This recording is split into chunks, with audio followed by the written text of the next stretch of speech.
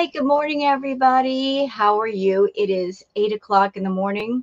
I've been up since 4 a.m. because of Booger, my freaking cat. Why do I have to get up at 4 in the morning?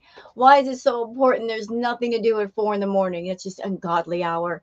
Anyway, so I hope you guys enjoyed the tarot reading that I did last night. It was quite interesting, although the cards told me and stuff that I already knew and I suspected. They just basically confirmed it. But I hope you guys enjoyed the tarot reading anyway. So I wanted to do something a little different today. It is foodie related. It's not me reacting to one of her mukbangs. I wanted to go back through the time of history with Foodie Beauty, go all the way back to the beginnings of her channel and do kind of a retro react to some of her former material. And I wanted to do it because in her latest video, she showed her grocery haul where she bought an excessive, ungodly, ridiculous amount of cheese. Like 15 packs of cheese, sliced cheese, different kinds of cheeses. She even had her infamous shaky cheese in there. That's not counting the huge jar of Nutella and 7 or 8 bottles of juice. Most of the things that were on the table were completely unhealthy for her. But I wanted to do a retro react to show the history of Foodie Beauty and her bad food choices and how she just has flip-flopped over and over and over again with going from caring about her health, doing things like water fasting, to flipping over and like suddenly she doesn't care about her health. I mean, what can you say? She just can't stay on a path long enough for any change to occur. You know, like one day she cares about her health, the very next day, it's a whole different story. So there's a lot of things on Foodie Beauty's channel that are missing. Those of us that have reacted to Foodie long enough, for those of you that are viewers that have been around long enough, you know that Chantal is infamous for deleting content. She's deleted hundreds and hundreds of videos. So a lot of stuff is not on her channel anymore. And those that are newbies, they have no real idea of who she is or about her cycles of her starts and stops with her journey. So I'm doing this video to kind of give some history about how unhealthy Foodie is and how unhealthy she's always been. So I want to start out with showing a clip from a video that is still on her channel, and the title is Day 25 Early Weigh-In. That was the last time she gave a true, authentic, genuine, sincere weigh-in. So let me just pull that up really quick and show it to you. So, okay. Let me just pull that up here. Okay, so that is the screenshot right there. I stopped the video for anybody who's wanting to do your own homework, do your own research on Foodie, and you just wanting to go back behind me and see if I'm just pulling stuff out of the air. There you go. It's still on her channel. The title is Day 25 Early Weigh-In. And when was this video posted? Let me give you the date. This was 5 years ago. 5 years ago. And you can see the number on the scale, 374 pounds. So 5 years ago, she was almost at 400 pounds. What's funny is that here we are, you know, years later, and she's claiming to be at a lower weight than what she was here. During this time period, she was with her ex-boyfriend, BB. So that was years and years and years ago. But she was very, very close to the 400-pound mark. But recently, she's claiming that she's under 400 pounds. She did make a slip before and say that she was 535 pounds. In my personal opinion, by looking at her, comparing screenshots and pictures of her from videos of her, like say from this one to how she looks now, I would say she's gained at least 150 pounds. So she's perhaps in the neighborhood of 550 pounds, perhaps even more. But I could be wrong. The only way to know for sure is if Foodie went to a actual doctor's office and she stood on a scale that she absolutely could not mess around with and manipulate the weight number. So for those who are beezers or anybody else who's curious, there's a screenshot, 374 pounds. And just to make sure that you guys know that this is off her video, I'm going to play her voice. She's not talking. Hey guys. Okay, so there she is. There's Chantal. You can see how she looks. And again, compare how she looks right here from 5 years ago to how she looks now. It's so night and day. The Chantal just 5 years ago, how she looks today. Today she looks very, very ill, very, very sick. There's no life in her at all. You know, she looks very uncomfortable, very swollen. Uh, what a difference 5 years can make. But yeah, that was the last true weigh-in that she gave. Because every weigh-in after that, she messes around with the scale. She will pull the weight back about 70 to 100 pounds. And that was confirmed when Pete himself, after Foodie was gone, he showed everybody the scale and the fact that the scale was off by 100 pounds. So Foodie, after a while, she stopped telling the truth about her weight and she started telling a bunch of lies. And for some strange reason, some really strange reason, for some reason, she's obsessed with the 300s. She doesn't want to tell people that she's over 400 pounds, like 425, 450. It's always in the 300s when clearly she's not in the 300s. So now that you've seen that, now that that's over, let me just go ahead and get that off. And what else do I want to show you? Okay. So the next thing I'd like to show you before we get into the actual videos is I went on to Chantal's channel. Because anybody who's been reacting to Chantal or watching Chantal, then we're all familiar with the flip-flopping. You know, 1 minute going on the health journey, claiming to care about her health. The next minute she's off the health journey and she's eating carbs and she's eating her fast food and she's defending it. You know, like the constant back and forth, back and forth, back and forth. Just trying to pull in different kinds of people to her channel. Like try to pull in people that are interested in their health. At the same time, she's catering to those who have the food fetish, just trying to pull in different audience members and get them into her, but not really committing to her health at the same time. So let me just share the screen again. And again, I went straight to her channel. Let's see. I'm looking for, there we go. I found it. So let's just take a quick scroll through her channel. And all I did was put in the search Foodie Beauty Health. That's it. I didn't put in a specific date. I just put in Foodie Beauty Health. So this is her newest video, health updates and huge grocery haul. Okay, here's another one from 2 years ago, life and health updates. She claimed to care about her health 2 years ago. Here's another one from 4 years ago. She was with BB. And for those who do not know the history of her and BB, she was with BB and she really got into the fast food to the point where she had to go to the ER because she ate entirely too much cheese. Also, for those who are not aware, Chantal does not have a gallbladder. She had hers removed. So really, she should not be eating cheese at all. But yet, that's one of her trigger foods. That's one of her favorite foods. So like she just can't stay away from cheese. And in the newest video, like I said, she bought 15 packs of cheese. It's insane. Like, it's something that she should not be doing. But life and health updates. Again, here's another one from 4 years ago. Health updates.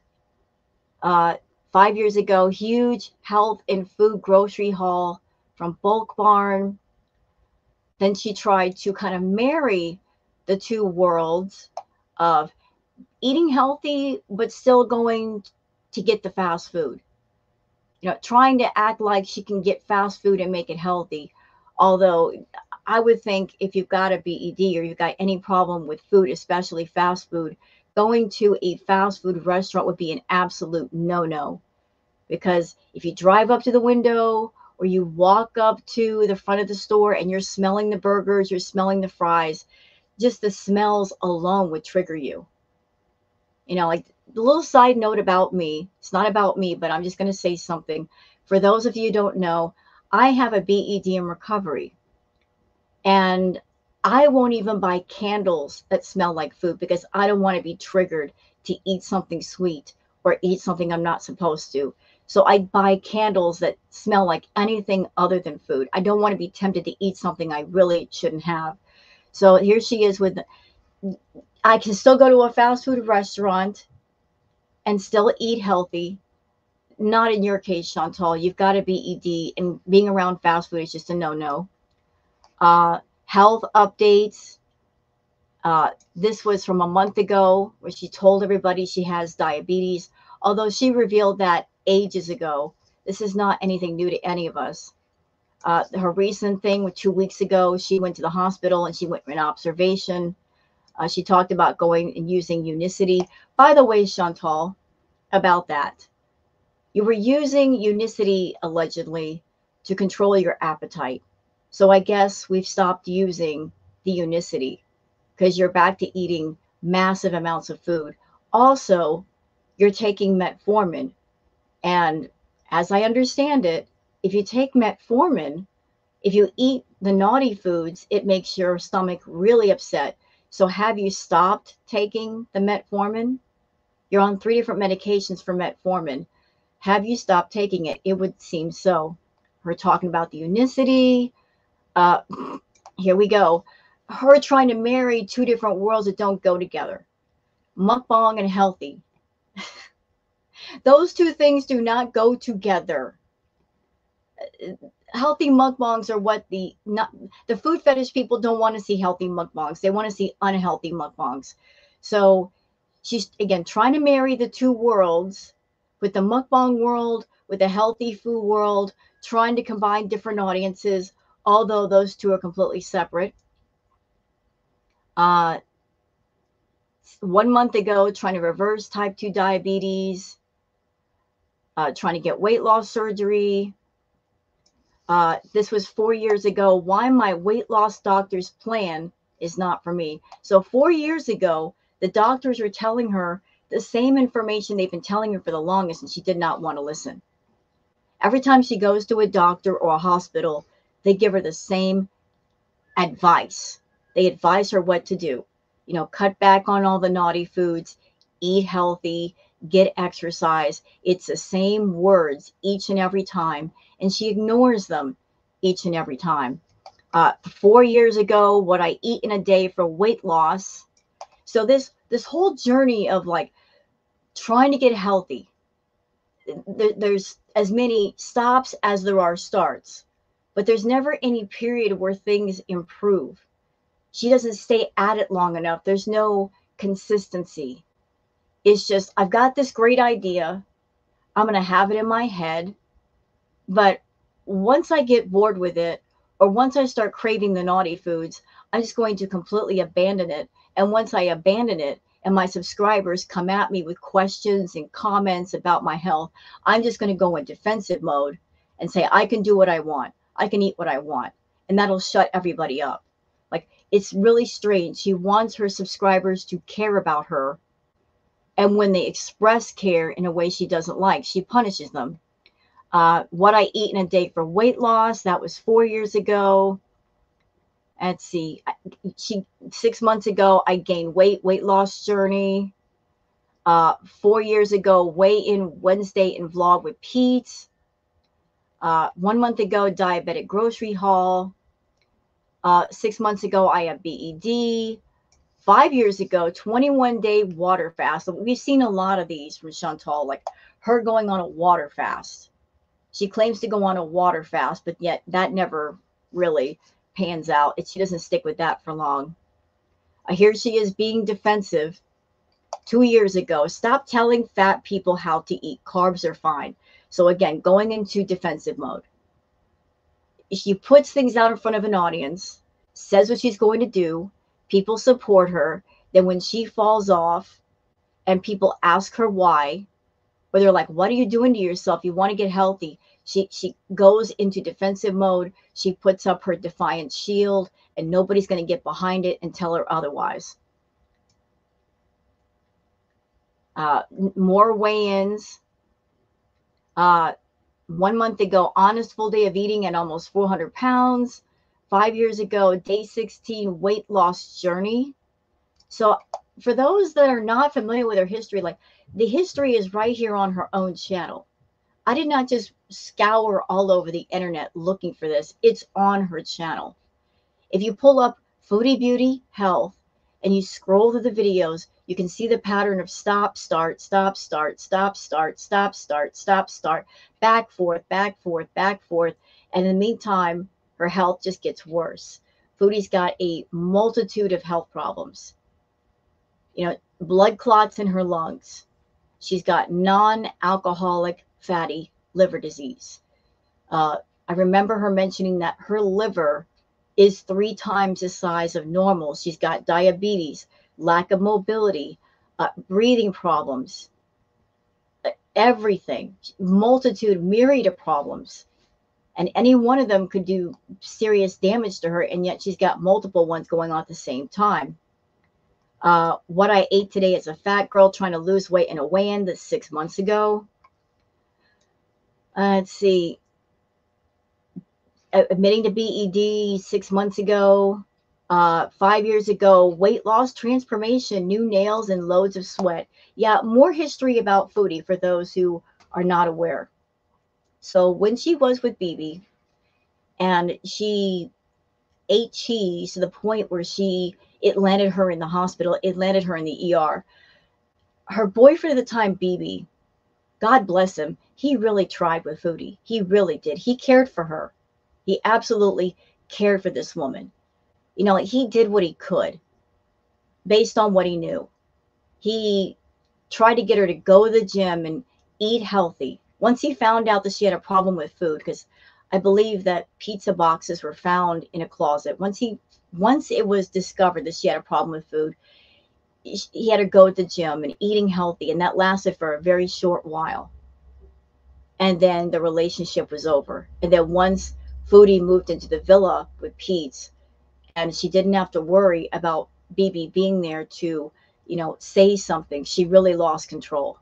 She went wild at the villa because Pete was not going to say anything to her or, you know, protest about what she was doing. 5 years ago, obese girl does water fast. Another one, water fasting day 4, day 5. Weight loss vlog 5 years ago. So this is an ongoing thing, y'all. This is an ongoing thing. And it's not a matter of her winning a battle or losing a battle. You can't win or lose if you never even get started with it. If you never even start to fight. You're not really, she says, I'm struggling with my BED. I'm struggling with my weight. I would agree if I saw the fight in you, Foodie. But I don't see you fighting. I don't see you fighting for anything. I don't see you struggling against anything. I see you giving in. Absolutely giving in to your urges, to your impulsiveness, to your cravings. You give in rather than pull away. So I want to give like that brief history for those who don't know it. And then we're moving on to something else here. So let me just get rid of that and move on.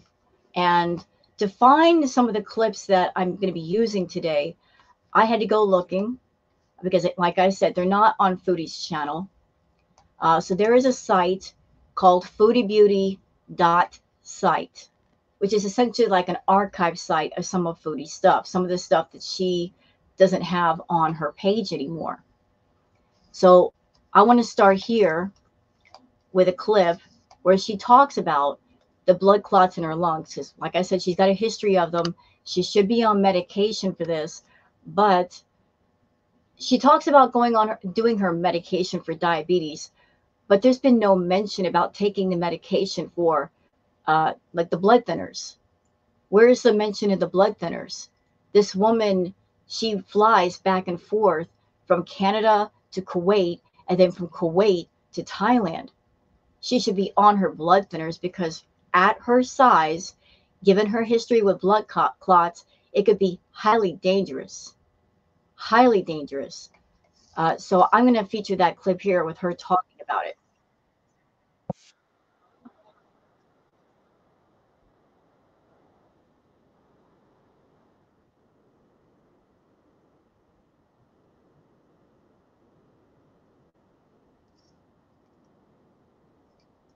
Oh, wait. Oh, I'm so sorry. Excuse me. I am so sorry. That was my mistake. That was my mistake. I apologize. I wasn't sharing the screen. My apologies. You guys want to see the video? There it is. Okay, let's back up just a half a hair. Let's back it up a little bit. All right, let's get started here. Hey guys, I apologize about the quality of this video, the lighting. I'm going to do a quick update. And I'm sorry I can't show the entire screen, but as you can see, the video is enormous. It takes up all of my computer screen. I got to get down to where I can stop and start. So if her head is cut off, please forgive me. Really tired, and actually talking a lot exacerbates my breathing. But basically, just got back from, so I'm going to start at the beginning, actually. Tell you everything that happened. Sunday, I had plans with Rena Sunday. Manicure, everything, like I said. You saw how my breathing was in that video, Sunday's video. I couldn't take a shower or even clean up my cupboards without being really out of breath. And on top of that, when I would try to catch my breath. And this is actually quite relevant right now, what she's saying, because she's in Kuwait right now. And she's talking about getting a maid or a caretaker to come in and do simple duties because she can't do them. And I don't know if that's due to laziness, or perhaps her health is so bad that she cannot literally do anything. But here she is 5-6 years ago, and you can see she's at a lower weight than she is now. And she had breathing problems all the way back then. I would get really bad chest pain and I would cough. I had pain in my leg, but that ended up being unrelated to everything. But so I thought I better go to the ER. Just, I don't know. I wasn't going to go. Something just told me to go. And I think people were like, your breathing's bad. You know, you should go. So I decided to go. So I went, they did a chest x-ray. I updated you guys. They did an EKG, first run of blood work. Everything came back normal. Then I did a walk test because I was still out of breath. He tried a puffer on me. Didn't work. The walk test, my oxygen saturation went down low when I would walk too far, but it would go back up. So my vitals and everything were fine. Then he did a blood test based on my symptoms with the trouble breathing. It's a marker in your blood called, I think it's D-dimer. I'll put the name here. That came back high. So they figure if that happens, then we treat it like you have a blood clot. So in that case, I was really worried because they gave me this paper, they gave me a pill, a blood thinner pill, and sent me home. So then they said tomorrow morning, it was like 4:30 in the morning at this point. They're like, at 8:30 in the morning, you're going to get a call from the thrombosis unit in the hospital here. They're going to make you an appointment to see this doctor specialist or whatever. They're going to give you like a type of CT scan and an ultrasound on your leg, CT on your lungs to see if there's any clots.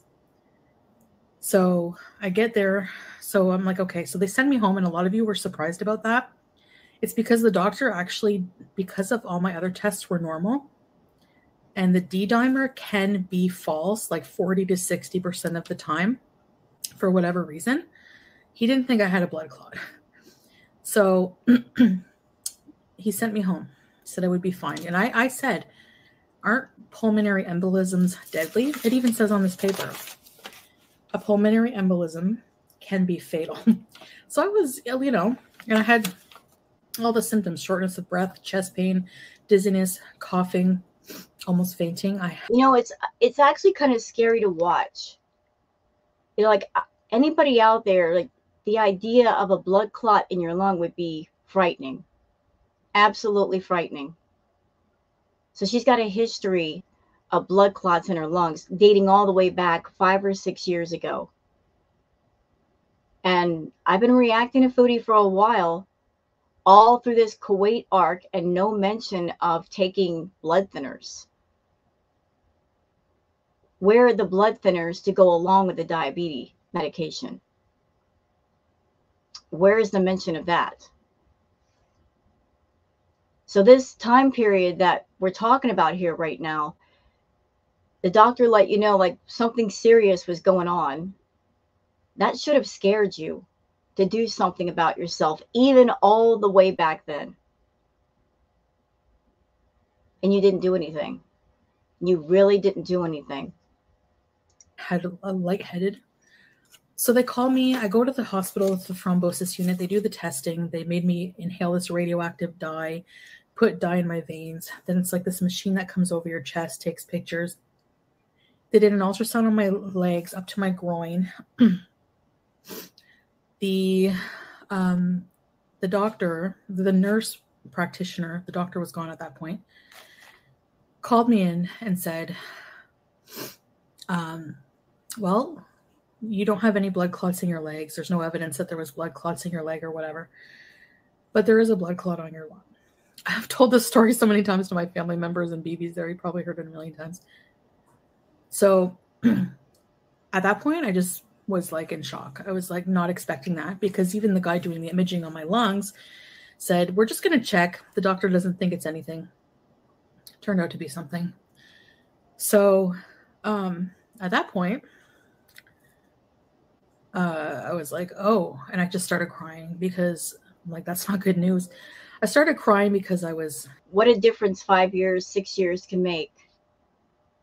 So 5 or 6 years ago, anybody telling her that her health was bad, something was wrong, would actually make her upset.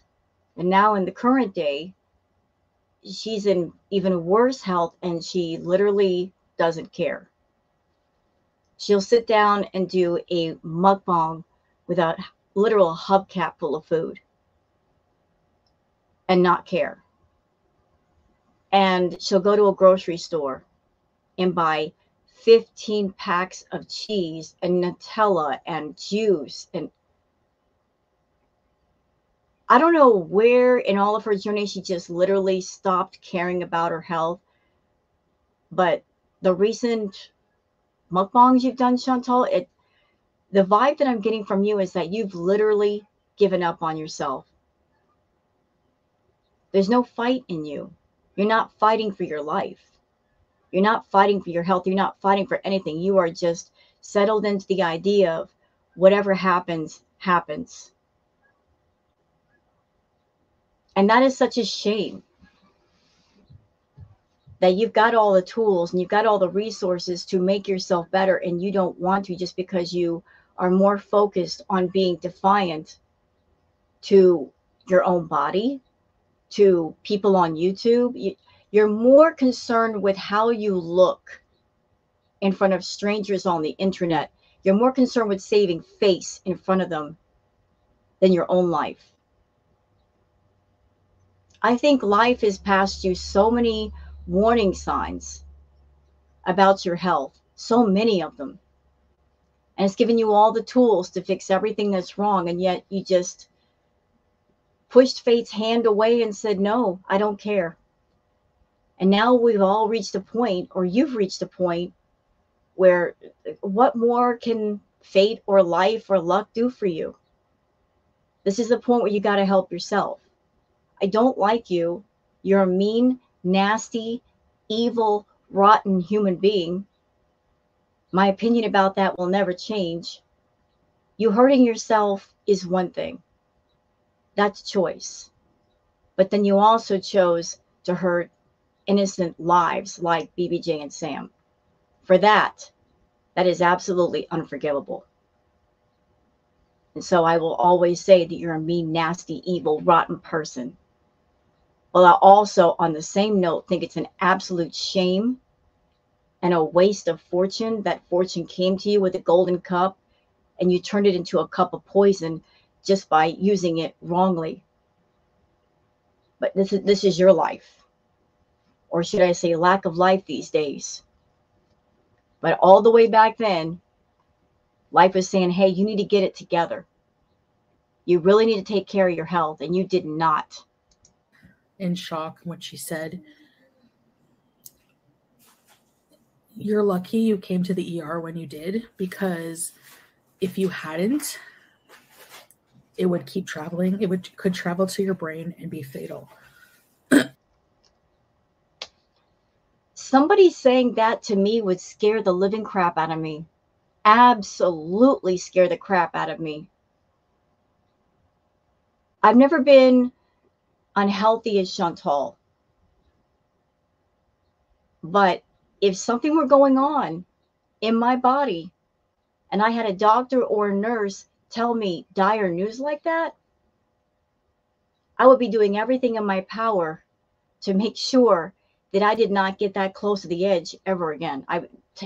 Do I got to take medication? I'm taking it. Do I need to eat nothing but healthy food? We're eating it. We're staying away from the unhealthy stuff. This should have been a moment where she had to wake up and take care of her health.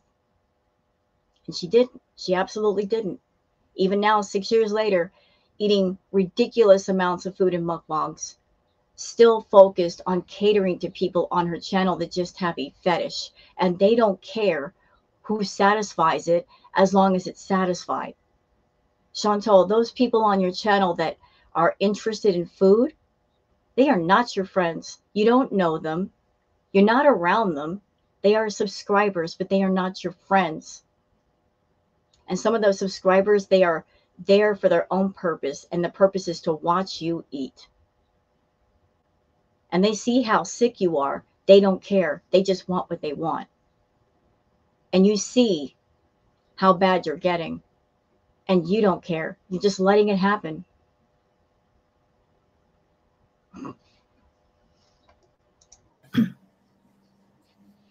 So I flipped out. Then they brought BB in. I have to be on injections to stop it from traveling. So these injections that I'm on, EnoHep, I take twice a day, one in the morning, one at night. BB knows how to do it. He's going to help me. It needs to go in your stomach, right near your belly button. I'm also on warfarin, these are blood thinners, by the way.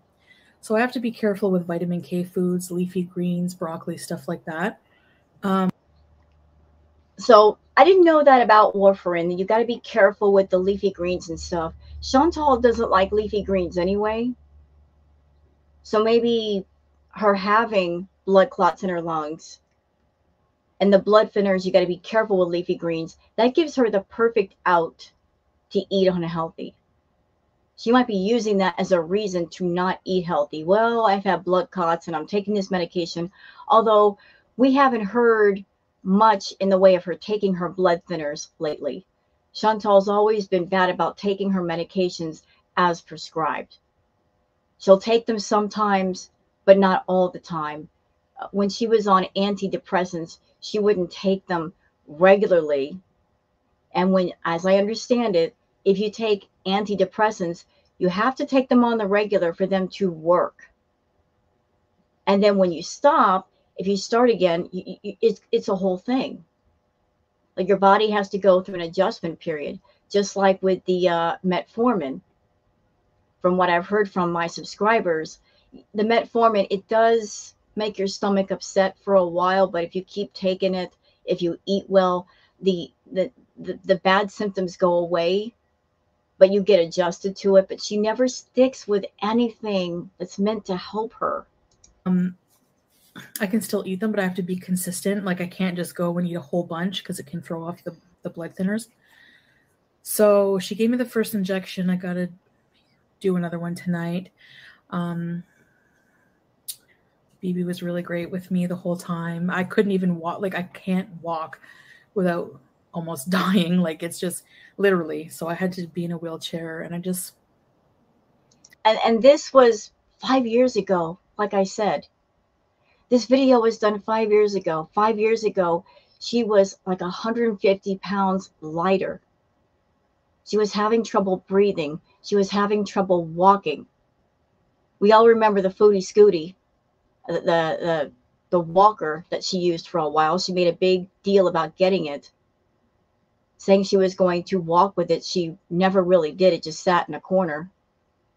But just imagine, in this time period, 5, 6 years ago, she is almost 400 pounds.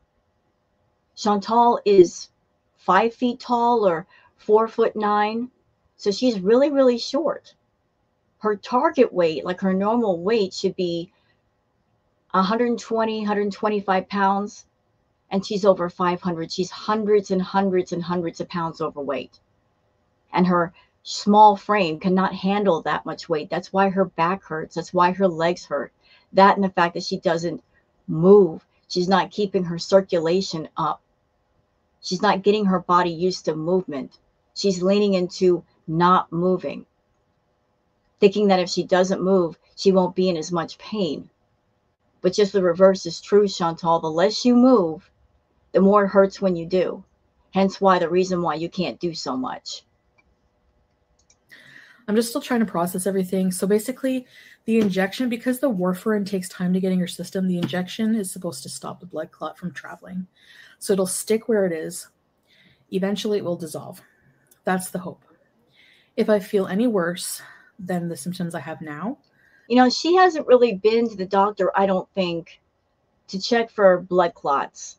I don't know if she has blood clots, but I know if I had a history of blood clots in my lungs, I would be getting checked regularly to make sure they don't come back. I would take whatever medication I can to make sure that doesn't happen again. But when is the last time that Chantal's been to the doctor to check for blood clots?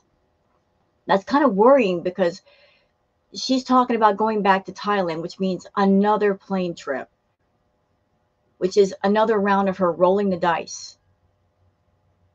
Chantal, if I were you, I'd be going to the doctor and checking those lungs out. You're having trouble breathing. You're having trouble walking. You sit still all the time. Your health is bad. You're eating all that bad food. Like, why wouldn't you stay on top of this? I need to go to the ER right away. There's things to watch for. I'm at an increased risk of bleeding. So, yeah, this is a very, very hard lesson, although I did say... Well, it was obviously one that you did not learn. Because you made this video 5 years ago, you haven't learned anything. You don't want to learn anything. You've said it many times. Change is uncomfortable. You don't like being uncomfortable. You avoid being uncomfortable. You'd rather be comfortable. Although I am confused, so please help me. You don't like change, but I would think being a 5 feet tall, 500 plus pound woman would be extremely uncomfortable, extremely painful. You have to be living with an immense amount of pain right now. Is that not uncomfortable? So if you don't like to be uncomfortable, if you don't like to be in pain, why are you living with all of that? Why aren't you changing it? I guess maybe for you, certain kinds of pain and being uncomfortable is acceptable. It's your normal. To the point where you can tolerate it to a certain degree. And therefore, since you can tolerate it, you're not going to do anything about it.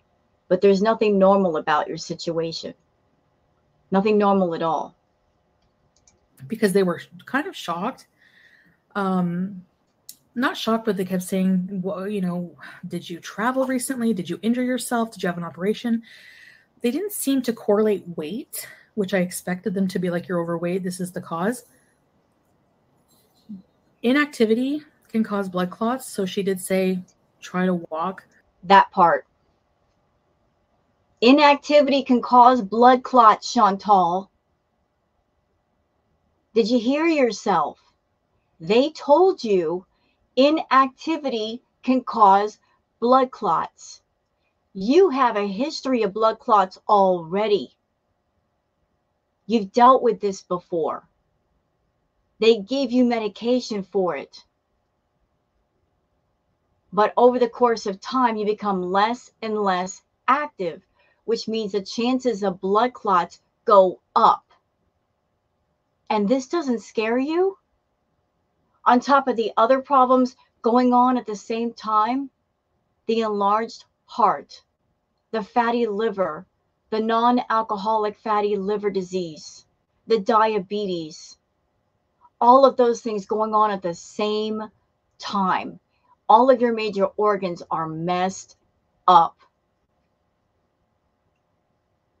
You're not getting more active, you're getting less active. Now you're talking about getting a maid, which means you're not going to move at all. You're going to sit on the couch with your phone. Somebody else is going to come in, do the cleaning, and I hope take care of the pets, but you're not going to do anything. So you're going to sit perfectly still and your health is going to become worse. And by the way, about that, if the plan is to have Salah take care of you, if that is your dream life, if that is the master goal here, understand, madam, that caring for a bariatric patient or a bedbound patient is a big, big job. Being a caretaker is nothing to laugh at. It's a lot of work. It's a lot of labor, a lot of care. Salah does not have medical training at all. He's not a doctor, not a nurse, not an RN. He's just an ordinary person with no medical knowledge whatsoever. He's already over you. He's already sick of the situation. He is not going to be by your side if you go to the hospital. He's not going to hold your hand. And if you are bedbound at home, he is not going to be there to care for you, to bathe you every day, 2 or 3 times a day, to check for skin infections, to make sure you don't get bed sores, which could be, they can turn full of infection and full of pus. He's not going to change your bedpan. He's not going to help you to the bathroom. He's not going to help you dress. You're going to be left completely alone with no one to care for you unless you pay a medical professional to do so, which can be quite expensive. So if the plan is just to give up and force people to take care of you, it's a really, really bad plan. Do you understand? It's stupid. And you should stop and find something, some kind of find some motivation to get your butt back to Canada and get an inpatient. In my personal opinion, I know that inpatient is not a forced thing, but in my opinion, given the severity of Chantal's case, what's going on with her, the fact that she has no self-control, the fact that she does not know how to control herself, and she is surrounded by people that enable her. Given the environment that she's living in, she should be put in forced inpatient. Locked down inpatient. And supervised. That's the only thing that's going to save her. If she wants to be saved. Because she's not going to do it on her own. She's not going to reach out for help. She's not going to admit that she's wrong. She's not going to just have that wake up moment and surrender and say, I don't know what I'm doing. I need help. Never going to happen. She's way too defiant. All she cares about is holding on to Salah and saving face in front of people on the internet. You know, Chantal, you got to get your priorities right. Your priorities are not right now. They're not. A little bit when you're feeling better. Try to walk a little bit, especially it's nicer out. But it's not always caused by weight.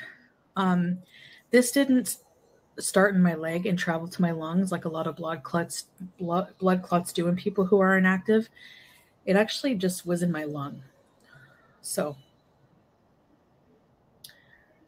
that's that. They don't know where it came from. It could be genetics. My grandmother has problems with that, blood clotting. She has pulmonary hypertension. So you've got a family history of medical problems, which is common. Some things are just genetic. If you have family members that might suffer from some things, you might be predisposed to suffer from those things. So this is something that you know about and you have known about. That some of your family members have dealt with medical issues. Again, that should make you be more on the watch for your own health, knowing that you have a family history of family members who've dealt with certain things. And yet you're not. So your grandmother, she's had a history with some stuff like blood clots, and now you've got them. That kind of points in the direction that maybe it's something genetic. All the more reason to take care of your health. this is what it is. So now I have to get blood work for INR every week. I'm going on Wednesday, actually. I need to follow up with them every week, this thrombosis clinic. So for the time being, my life is changing. Yes, it's a very big scare, definitely. Not big enough. And I'm going to talk a little bit morbid here for a second. It's just real talk. There's nothing malicious about it. In my opinion, Chantal is so defiant and she's so obsessed with saving face in front of people that even if she dealt with something really severe, like, say, losing a leg or a finger or a foot to diabetes, that still wouldn't wake her up. She would just simply turn that into content. She would use that as a way to garner sympathy and money from people. Likewise, and again, I'm not wishing this upon Chantal. With her eating and her not caring about her health, she's actually wishing it more upon herself than anybody wishing it upon her. But if by chance she even just say had a mini stroke or a mini heart attack and she survived through it, you know, I've known someone that had a mini stroke. They survived through it, but the after effects of it was they lost feeling in one half of their body and it messed up their brain with their memory. This friend of mine, he actually forgot how to eat. They had to put a tube in his stomach because he forgot how to eat. That's how bad it was. I don't even think something like that would change Foodie's mind or change her outlook.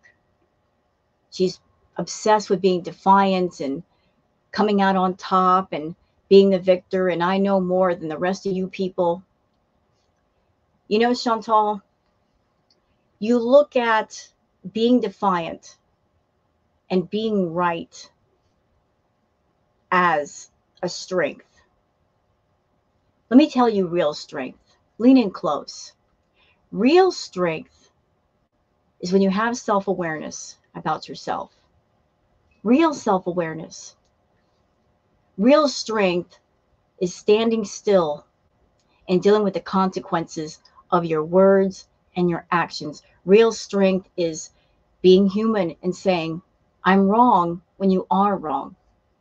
Real strength comes when you have a problem or an issue or an addiction or an obsession and you realize it's way over your head and you reach out for help and you get the help and you get better. That's real strength because it takes a lot of strength to admit that you're in over your head, that you're wrong. Some people can't do it. They just can't swallow their pride or their defiance and do it. When you get that strength, you can change. And people will help you change. But the thing is, I honestly don't think you want to change. I've been watching you for a long time, and I've kept note of your eyes because they say the eyes are the windows to the soul. And I've looked into your eyes and I have not seen that look of you really want to change.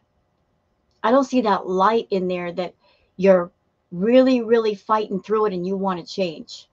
What I see when I look into your eyes is you've given up, you feel defeated, you're resigned to your fate, whatever that is, and you're just going with the flow, even though the flow is toxic. So I'll leave you guys here with this update. I appreciate all your concern. And I'll talk more to you guys tomorrow. Okay, I'm really tired. We're both so tired. I'm running on no sleep. So I'll see you tomorrow. Bye, guys. Okay, so that was the first video. So let's move on to the second one. All right. And that, again, is courtesy of Foodie Beauty Archive. That's foodiebeauty.site. Giving full credit to them or whoever it is that has made this page. Let's get out of here. Okay. And we're going to go on to the next one. And this one, let's see, what is the title of this one? It's the Eat Dinner with Me and a Hospital Story. So talking about her time at the hospital.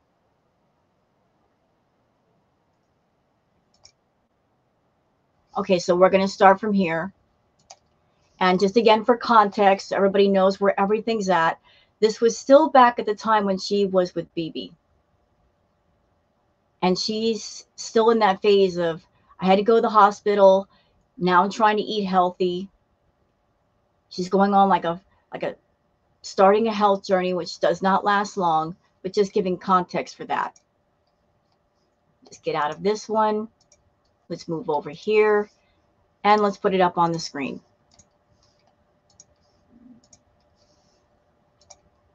And again, I am so sorry if you don't see her face, but it's in order for me to react to this, I have, oh, you know what? I can pull this back. I can pull it, but I just want to give like Eat Dinner with Me and Hospital Story. Okay, so we just got to keep it here. Let's go from here. One moment. Let's go. Guys, hey. Hi. Sorry about my cruddy nails. And take note of the way she looks here. Like she does have a little bit of a light in her eyes. She looks a bit healthier compared to how she looks now. Go to her recent videos. You'll see the difference just in her overall energy and the way she looks and the way she talks. She was a whole different person back then. This Chantal right here is the one that a lot of people fell in love with. A lot of people got into her because she seemed a bit relatable and likable then. I think the worst thing that ever happened to Chantal was her channel getting monetized. Like once she got monetized, once she started making that YouTube money, she started to change herself and she warped herself into a completely different person. She became a caricature of herself. But this was a time period where the person, Foodie Beauty, still existed. And the persona, the person Chantal Marie still existed. And the persona that she created on YouTube, Foodie Beauty, hadn't completely taken over. The bigger her channel got, the more money she made, the more the persona took over, and the more the actual person took a back seat. And as the person took a back seat, her personal life and everything in it just started going to ruins. But at this time period, people started to get into her channel. They got into her content. They got into her personality. There's a lot of people, some of them that react to Chantal, they started out liking her. Or there might be some people in the reaction channel audience, they started out liking her. And then over the course of time, as they figured her out and she started to get toxic, they just fell away from her and went to the reaction channel audience. But this was Foodie 5-6 years ago. But she's going to tell us a little hospital story. So let's go. Setup. I have a tripod on the way in the mail, and I have something so that I can drive around because I want to do like drives with you guys and just talk, and I find them so calming, you know, and take you places. Like I want to do that. So the irony of her saying that is during this time period with BB, and I remember this clearly, Foodie, very clearly. While you were with BB, You would sneak out at 2, 3 o'clock in the morning doing a live stream and go to fast food restaurants to get your fix. One right after the other. So it wasn't so much about taking people places and seeing different things in Canada. It was all about you just wanting that rush of doing something you knew you weren't supposed to do, eating food that you knew you weren't supposed to eat. You wanted the kick, the combined kick of eating food that really was not good for you and having an audience of people to give you attention and having them watch. You said before that you don't like eating the food alone because there's no thrill in that. But I do remember all those drives to the fast food restaurants at like ungodly hours of the morning. So you're talking about getting a camera and taking people places, and yet that's where you chose to take them on your little early morning fast food runs. So today is day 2 from being released from the hospital, and I'm just still easing my stomach back into eating things. The hospital food, I'm going to get to that. But yeah, so we need to do groceries. BB's going to do some for me. I need to get some fresh vegetables. I need to get some good food for my gut.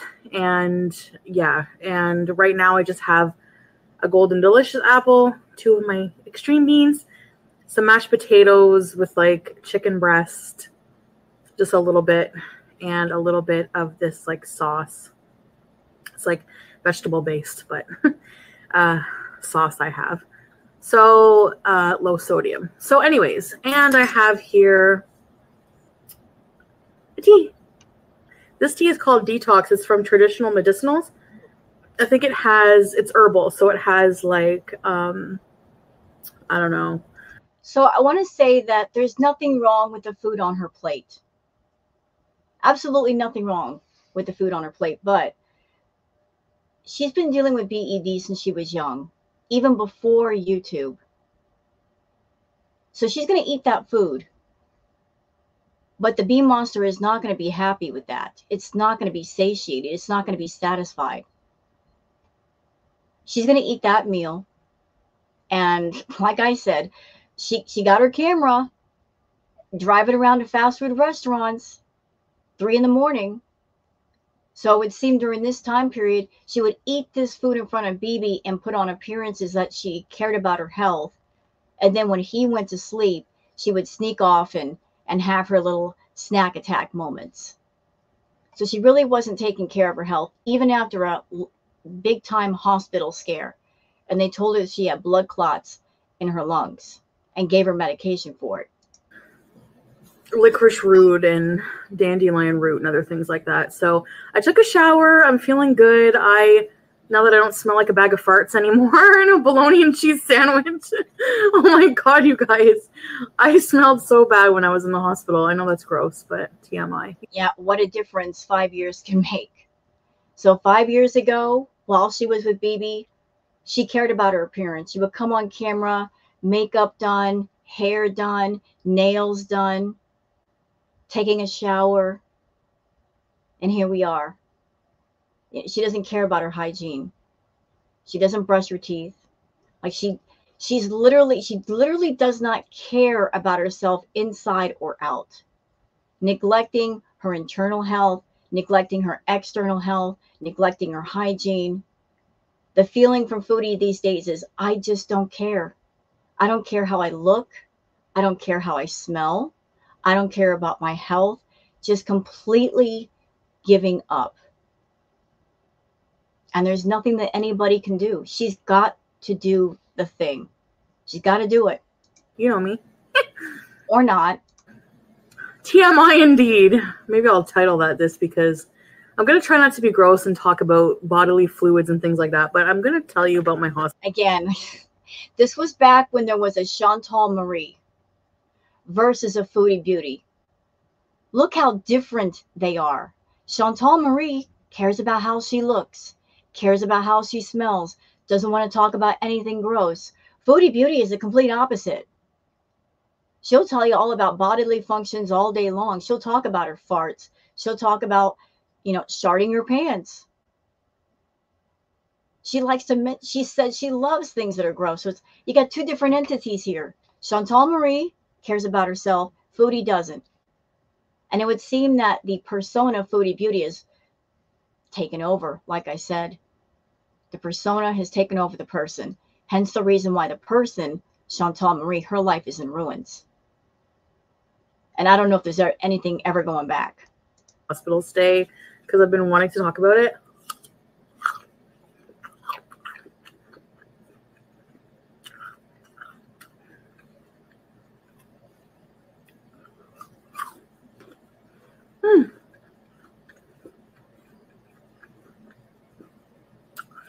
Golden delicious.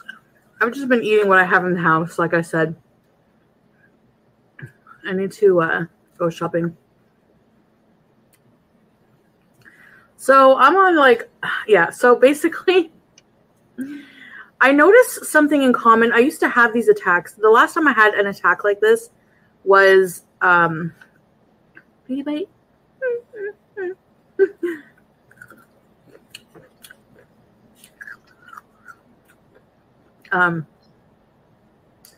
Like 6 years ago. It was when I was with my ex, maybe even longer than that. Before I have a history of having ovarian cysts.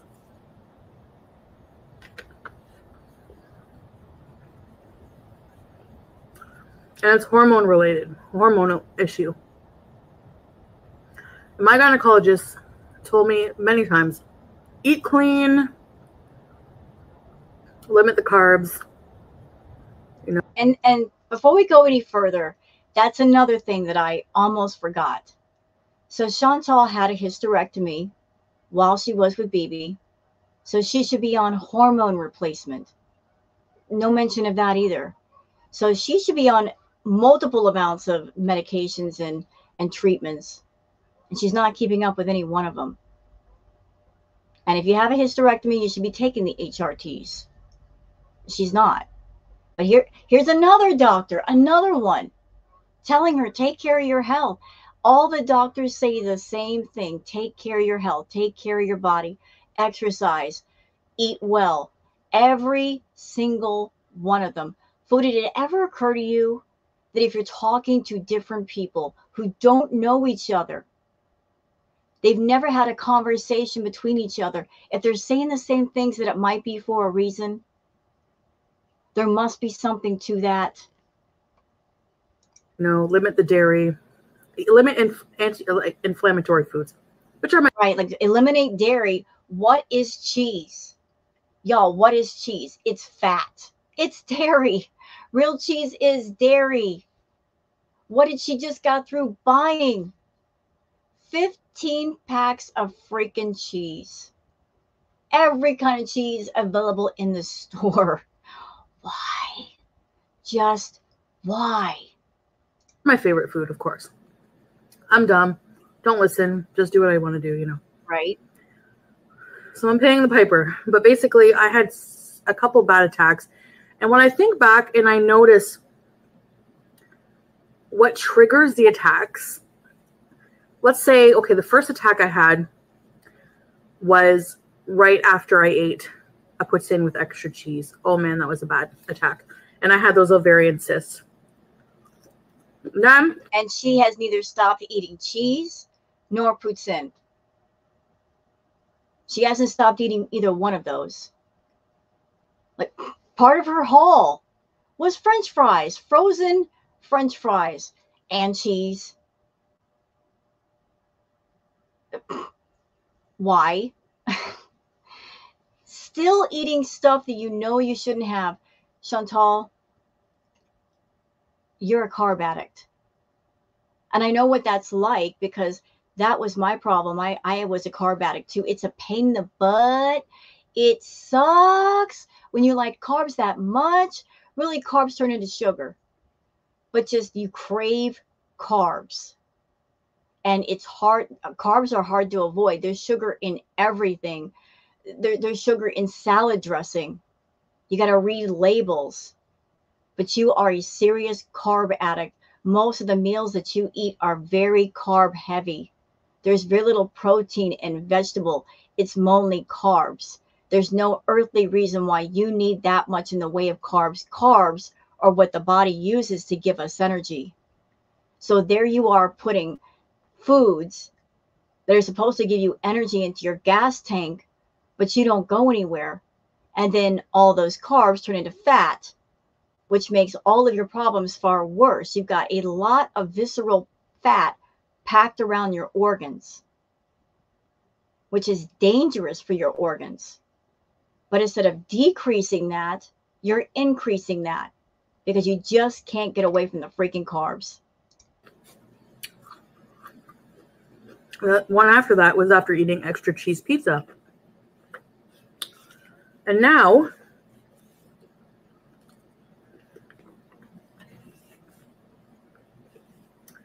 you want a bite of this, guys? No, thank you. And now the most recent, I had finished eating, you're going to really give me shit, a cheesy cheddar burger and 10 chicken nuggets from Wendy's. What's scary when you watch this is she's talking about the foods she ate that she had problems with. And the food that she was eating back then, the amount was much smaller than the amount she eats now. Like a couple of burgers turned into a whole platter full of food.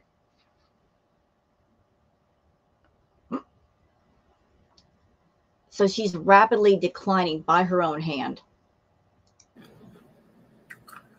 And I do it mindlessly. I don't even think. I just shove my pie hole. Like that's the BED talking. That's what that is. Been there, done that. That's the BED in control of you. Like you eat, you're not eating because you're hungry. You're eating for other reasons besides hunger. You eat when you're bored. You eat out of just toxic routine. Like if you sit down at the TV and you get into a routine of having a snack in front of the TV, or if you get into a routine of eating something before bed, you set up those toxic routines. And we as people, as humans, we develop patterns and habits. So if you have toxic habits and toxic routines, you develop patterns out of that. You got to break them. You've got to break them. Chantal eats for whenever, however, why ever. You can get into that mindless eating when you're not even thinking about what you're doing. You just do it. It's not out of hunger. It's out of just like, I'm just used to doing it, and that's just what I do. And as someone that I've dealt with BED, like something y'all should know, for those that are wondering, how can Chantal eat so doggone much? Like how? Like honestly, I don't know how she puts it all away, where it all goes. But one thing I can tell you is from my experience that the way things normally are for a normal person, when you eat, the moment you start eating, it takes about 10 to 15 minutes for your brain and your stomach to have that chemical signal between each other to signal that you're full or you're getting full. Like it takes a few minutes for those two things to catch up. When you have BED, that can get disrupted for a time. You won't get that signal. And because you're not getting that signal, like you got your mind telling you, keep eating, keep eating, keep eating, you'll just keep doing it. I'm not a doctor. I'm not here to diagnose Chantal, but that might be what's going on with her, and it's been going on with her for years. Like because of all this massive eating and her problem with food, like that mechanism is temporarily switched off. And to switch it back on, she would have to do the healthy eating and do portion control and get into treatment and therapy. Until she does that, that switch is going to be forever backwards. Full of crap. Anyway, I'm driving home. It was about 5 p.m. Friday. I start feeling a ping, like in my ovary area. It's hard to tell because your organs, like your bowels and things, are all so close together down there. But I start feeling a cramp. And it was brought back horrible memories of the time that I had my attacks. Oh my gosh. Something else for those who also are not aware for history. This happened a while ago. So she was having bowel issues. She went through a bout of C. diff, which is it's really, really nasty. That does mess up your bowels, and it's foul smelling from what I understand. Uh, the doctor wanted her to come in and do a fecal transplant. And for those who are probably wondering, like, why, what is that all about? A fecal transplant, they sometimes do that to people that they don't have the healthy bacteria in the gut. So they put something in there, I guess, to introduce healthy bacteria, because that's important for gut health. But things were just that bad with Chantal that actually got suggested to her. That's how much she's messed herself up. When I had the ovaries, the cyst removed, it stopped. But now I have two 16 centimeter. So I think they're about 6 inches, one on each ovary, large cyst. The whole way home, I kept praying. You know, when you're sick, that's when you think, I know it's really bad. That's when you think of a higher being. Like, I don't want to die. Like, your life is, you don't realize how life your precious is until it's in the balance. So you're like, the pain was unbearable. I'm like, just make it home. I got home, I got violently ill, and I went into a fetal position. And at around 3 a.m, BB was like, we need to go to a hospital. So I called an ambulance, went to the hospital. The hospital people at the Ottawa General Hospital are amazing. They're the nursing staff. It's a teaching hospital. So University of Ottawa students, well, resident doctors, it's just the minute I got in the ER, there wasn't much of a wait, thank God. You know, they took me off the stretcher. I was in a wheelchair. This beautiful young nurse comes up to me and was like, do you want something for pain? She gave me like a cocktail. She gave me like, I was in so much pain, guys. I was delirious. She gave me an injection of something. I think it was Dilaudid, like a super amount of Dilaudid, and instantly. That's pretty severe. Dilaudid is basically, I hate this, I got to be careful with my words. Isn't Dilaudid like basically hospital heroin? I have to say it like that. That's pretty strong. I'm having trouble with this story right now because that is pretty severe. Why would they give Chantal something like that, not knowing what's really wrong with her?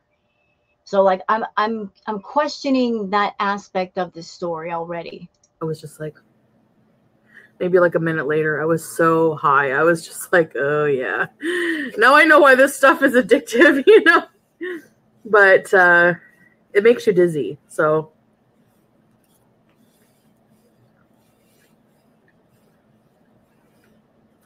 Just trying to eat slow.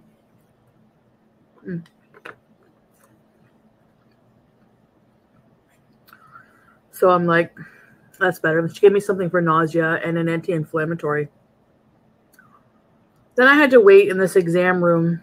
You know, she figured the doctor would want to examine me. So a resident doctor came in. And I mean, I couldn't do anything by myself. I couldn't. Like, I'm having trouble with this story. That some of the details are like, what? A nurse giving somebody who's not diagnosed yet medications, not being aware of what might be wrong and what they're giving them might actually make it worse, especially the Dilaudid. Like, that's powerful stuff.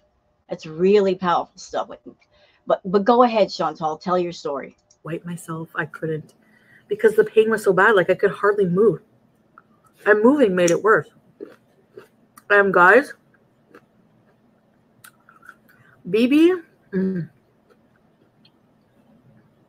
I love, like, he's the best. Like, he took such good care of me. He showered me. He did everything. He was so worried about me. He had to work 4 to midnight, and after his shift, he would come to the hospital with clean underwear and change my everything. He was amazing. Do you have regrets, Chantal? Do you have any regrets whatsoever? Even to this day, do you have the regret that you lost BB by just being dumb and stupid?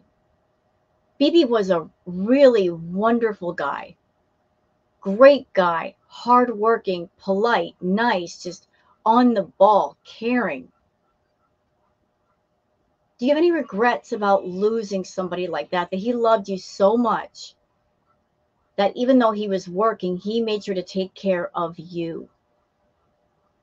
You lost him by being a great, big, selfish, narcissistic fool, a cheating fool.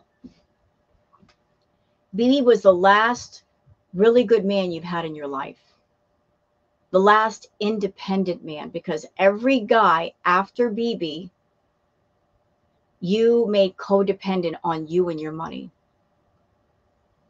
For all the talk that you do about, I want an alpha male, I want a dominant man, you really don't want one too dominant. You don't want a man who will stand on his own and have the choice to walk away from you. You don't want to give a man a choice, because keeping a man tied to you in some way is the only way that a man will stay with you. You basically hold men prisoner by way of your money. You think that's the way to keep them with you, although your attempts to control men with your money have not succeeded yet. You try to control Nader with your money. That did not work. You're trying to control Salah with the money. That's not working either. When you go through a life lesson and you do not learn, you are doomed to repeat it until you finally learn. But BB was a really great guy, and you lost him by being stupid and by being a runaround, because you were seeking validation in other men by way of cheating. Although you had a good man at home, that should have been all of the love and validation you would ever need. You lost him. And you've been on a downward spiral ever since. I know that you're addicted to and still thinking about Nader, but that is the wrong man to be reminiscing over, to be missing, because you had a much better one in BB. But maybe the reason why you and BB didn't work out is because he deserved better than you, much better. And so life came about and said, we're going to put this man with someone that he deserves and will appreciate him. And so you were taken out of his life. But that was the last good one, Chantal. You had a good apple in your hand and you threw it away in favor of a rotten apple. Rotten. And you've had a series of rotten apples ever since. And I realize that feeling of being disabled and dependent is, I know it's the reality of so many people, and I really hated that feeling. Yeah, let's talk about that. Let's really talk about that. Let's talk about that, Chantal. 5 years ago, 6 years ago, you didn't like the thought or the feeling of being disabled. Here we are 6 years later, and you have moved closer and closer and closer to being completely immobile and wanting to have people take care of you. Let me tell you something. There are people in this world that are disabled, wonderful people, and even whatever disability they might be dealing with, they're still strong, and they're fighters. There are many people who are disabled that they don't let their disability stop them from living life, from being happy, from having friends, from getting things accomplished. Wonderful people. You, on the other hand, 6 years ago, you're talking about, I don't want to be disabled. But now here we are 6 years later, you're in Kuwait. You don't want to move, or you can't move. And you're talking about getting a maid because you don't want to move. You're claiming all kinds of difficulties with breathing and moving, and yet you won't fix that. You won't fix yourself. You don't want to fix yourself. You want other people to take care of you. And so you just lay still and have people move around you and assist you. Shame. Absolute shame. Anyway, so I'm in the ER. Eventually, you know, they're like, we should admit you for pain control and until we can determine. They sent me for a CT scan. My pancreas and all the other organs were okay, the bowels. They gave me a lot of blood work, and my liver enzymes were elevated. They did a CA-125 test, which is like to test for like cancer proteins or whatever.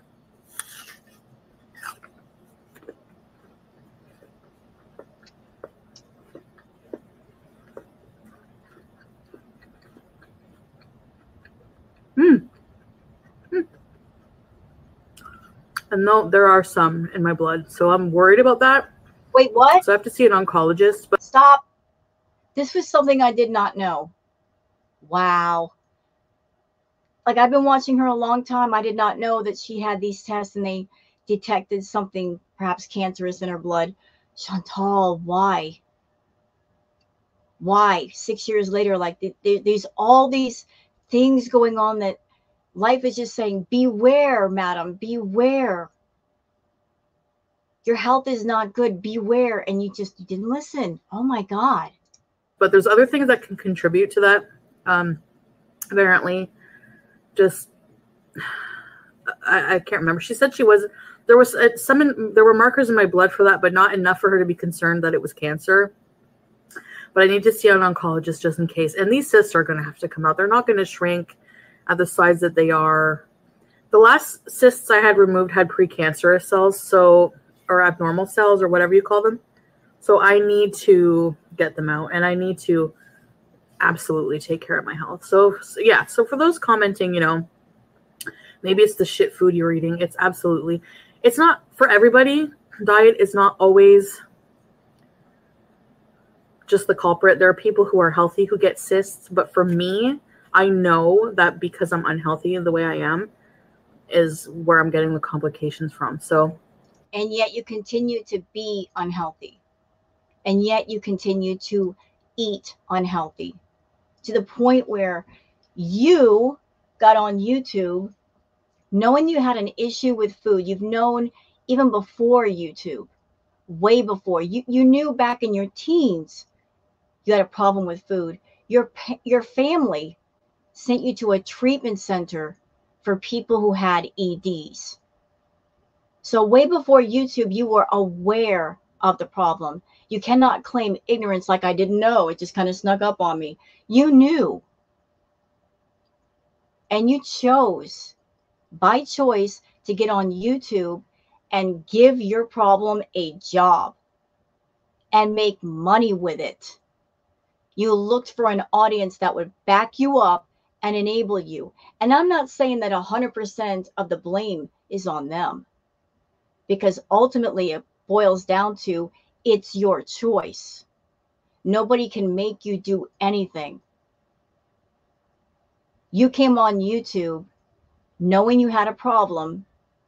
Rather than fix the problem, you got your channel, you gave your problem a job, and you created an environment where you talked about food, you showed yourself eating food, and you looked for people that would turn into yes men and not complain against it, that would reinforce it. You are creating a toxic, reinforced environment to continue your problem and feel like it was okay. So again, I'm not blaming your subscribers. There's a lot of people in your audience that they want to see you get healthy, but you're not really focused on them. You don't care if they're concerned. You care more about the people who back up your issues and send you super chats. You're looking for those people that will fund and back up the addiction that you have. Always on the lookout for them. You kept yourself on that hamster wheel on purpose because you were making money with it. All of these were choices that you decided to make. And so the end result is that you found yourself in a place where you're in a corner you can't get out of. And your health is so bad that you can barely move, barely breathe. Like, you can't go anywhere. You hide yourself away. You are ashamed about yourself. Yes, you are. You lie about your weight. You lie about everything that's wrong with you. You live in a world of lies rather than truth. And yet it's that world of lies that's hurting you. It's a truth that will set you free. But honestly, I don't think you want to be free. You want to stay in that little bubble that you created for yourself. You want to save face. That's not the thing you should be focusing on. But again, what can anybody do?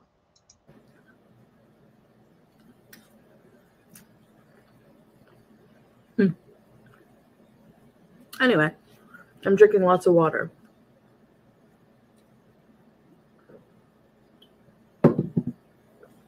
So basically, I got admitted to the hospital. It's like 3 in the morning. And while I'm waiting to get to a room, if they can find me a bed, I'm in this like holding room on a bed.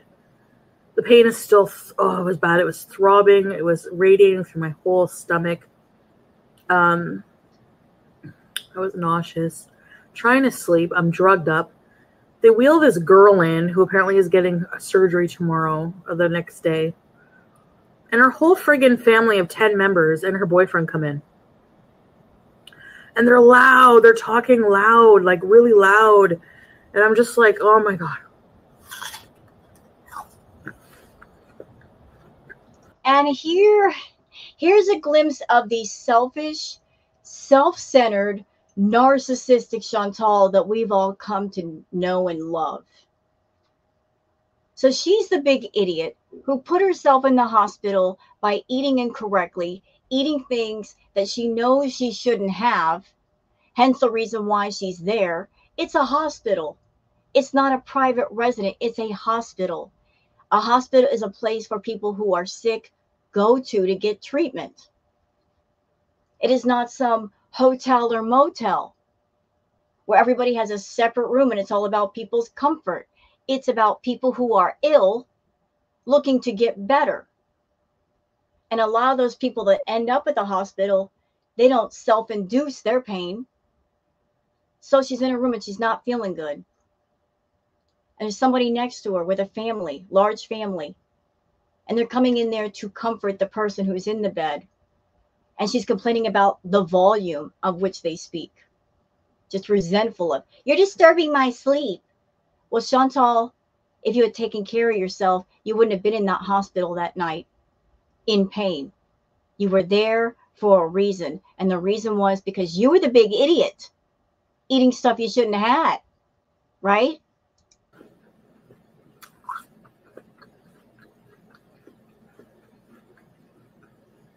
Her boyfriend came in before her family members, and I hear him go, can I get a little something before your surgery? Dude, what's wrong with you?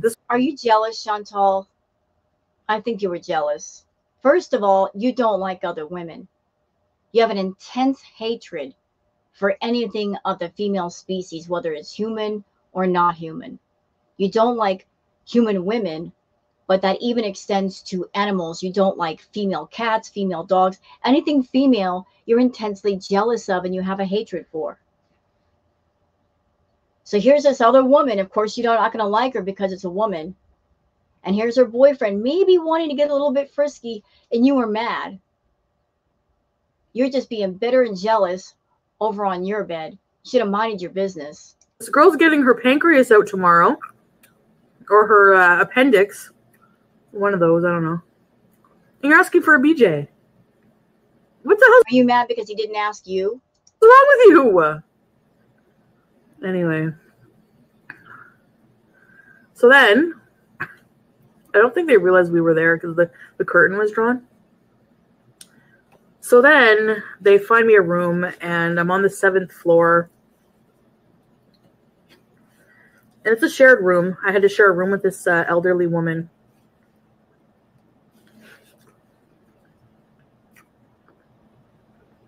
I feel so bad. I guess she was like, I think she was dying. I heard her talking to her family on the phone, and the nurse coming in. She had a very large cyst as well. It was cancer. It was a malignant tumor on her ovaries.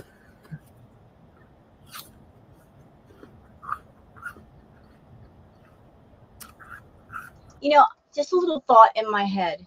So Chantal's in the room and like there's another patient. How is it that she knows all this information about these other people? Because I would think that if you're a doctor or a nurse, you're not going to share information like that with another patient. You know, patient confidentiality. How is she knowing about all this stuff? She was in bad shape. I was so delirious though, like I think I was hallucinating from the drugs, the cocktail of drugs they were giving me for pain. And I don't ever take anything for pain. I seriously don't ever even take Advil. Yeah, again, what a difference 5 years can make. So Chantal Marie, 5-6 years ago, like she doesn't want to take anything for pain. Foodie Beauty of like 2022, 23, and 24 will down like 2,000 milligrams worth of gummies, $3,000 to $4,000 worth of cocoa. What a difference time can make, eh? If I don't have to. So I'm like, ooh, you know. And throughout the night, like I had my curtain drawn around me, but the curtain was like beige. I could swear I could hear her walking around like the room. I could see her IV pole, a shadow of an old woman like with her IV pole and the creaking of the sound, like, you know. I think I was just hallucinating because I don't think she was out and about walking around. And then there's this one guy that kept having to call a code white, which is like a psychiatric incident. This one guy kept yelling. You would just be, you know, getting the pain meds would be kicking in. You'd be dozing off. And all of a sudden, Alan, Alan, Alan, Alan, Alan, Alan. This guy was calling for this guy, Alan. Every night.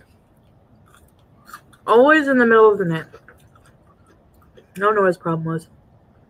It was kind of scared me. Even the lady beside me, I heard her talking to her daughter. She's like, somebody keeps calling for Alan.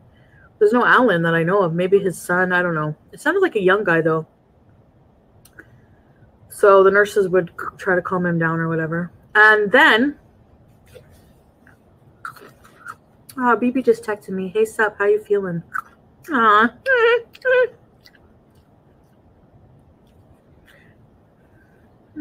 He makes me feel good. Oh, for the mukbang. We are going to do it this weekend. He's off this weekend. I should have probably specified that we're not going to do it right on the 15K marker, but soon after. Yeah, and that's kind of messed up. Like, she's got these health problems.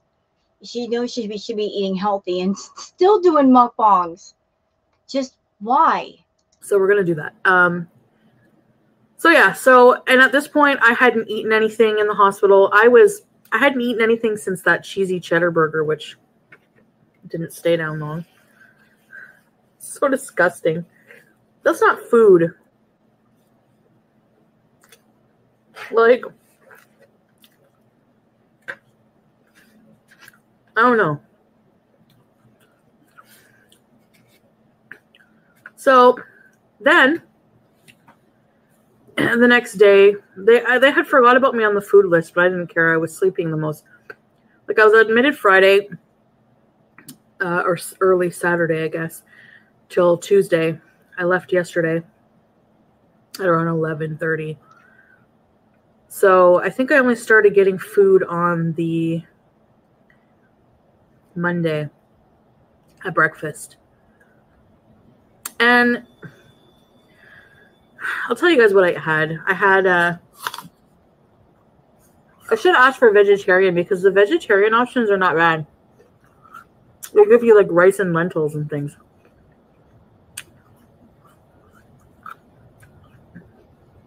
But with my gut in the state it was in, like contracting C. difficile, which put... Yep, there we go. This is when this, I guess she had C. diff before. So this is like a previous case of C. diff. She had it before. And then later on in the Foodieverse, she had C. diff again. I can't remember if it was right before Natter or during Natter, but so that makes 2 times that we know that she's had C. diff. And from what I understand, C. diff, it's nasty. It is a super bug, and it is contagious. So she contracting C. diff twice. Put me in my own room, by the way. I had my own room because I was on contact precautions for infection. Like, it's very contagious. Mm-hmm. So they don't want you to share a bathroom with anybody, you know? So they put me in my own room, and I had a window view. And I could see into the windows across into the next building, like other people in their hospital beds. And I saw this one person in a hospital bed, and there was like, I don't know, again, I was high on the hydromorphine, but it was like, it looked like 8 people just hovering around the person, just looking at them. And I was like, is that spooky, or is the person dying? I don't know what's going on. You know, Chantal, I'm not a doctor. I was not in the room with you, but you're talking about being intensely sick. At the same time, you're talking about looking out the window and basically being a peeping Tom. You know, like you were feeling really sick, but you had enough health that you're sitting there like observing other people. But they took really good care of me. The nurse was so nice. She would come in every so often. Do you need anything? Bring you a cup of crushed ice with water. So my breakfast, yeah. So they would bring like Fiber One cereal, 2% milk. Okay, I'm gonna go forward a little bit. I don't care about her food. Let's see if we can get past it. Brown liquid with like floating celery, a couple carrots, a stale bun. Then supper was like Salisbury. She's still talking about food. I don't care, Chantal. I hear you talk about food enough. Let's go. And yeah, and then they gave you like a Cozy Shack brand chocolate pudding. I had that. She's still talking about food. The fixation this woman has on food. I mean, it's hospital food. I'm not going to crap on hospital food. But do you see the detail that she's going into talking about food, even hospital food? Her fixation on food is insane. She'll talk in detail over and over again about fast food. She'll talk about hospital food. In her videos, she will reminisce about food that she ate as a kid.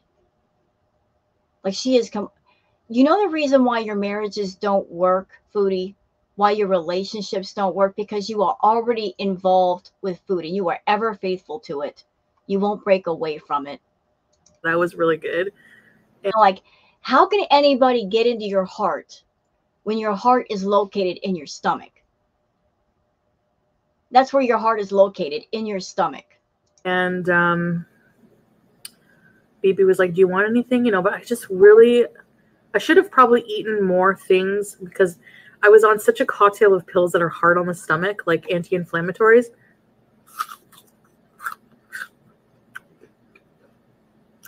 But I just didn't want to. I didn't want to go there, you know?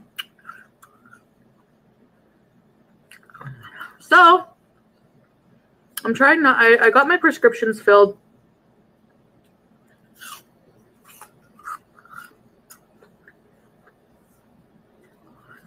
I'm taking the antibiotics for the C. difficile. That's important. I'm on naproxen, which is an anti-inflammatory you take every 12 hours. I'm on something for the stomach.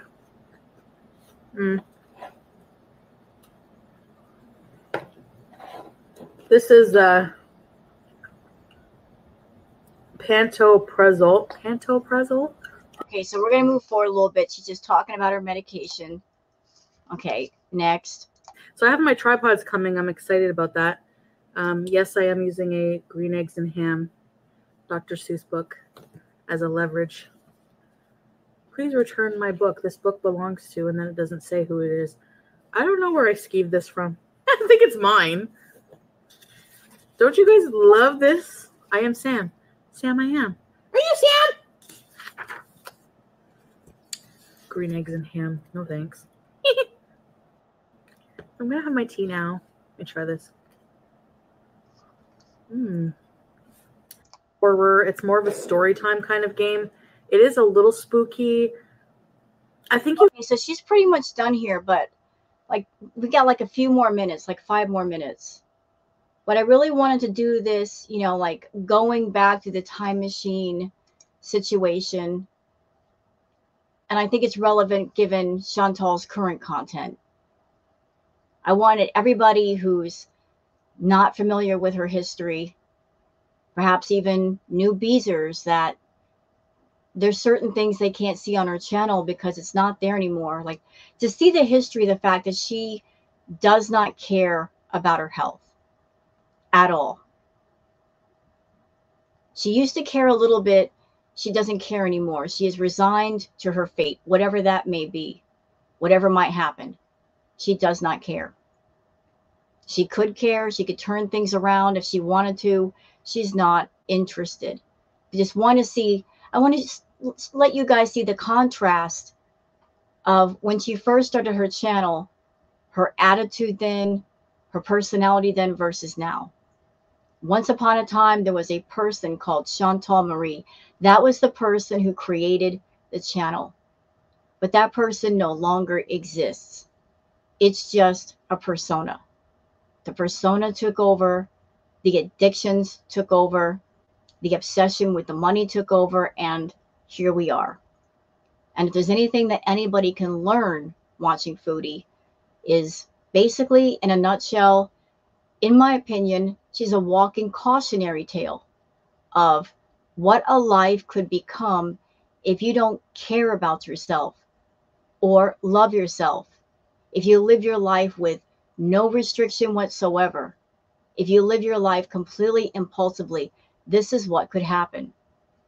So she might just be a cautionary tale for those who want to be cautioned. And with that said, I'm going to end this video. And I hope you guys enjoyed this react. And if you have, please like and subscribe and leave a comment. And thank you very much for being here, and have a wonderful day. Bye now.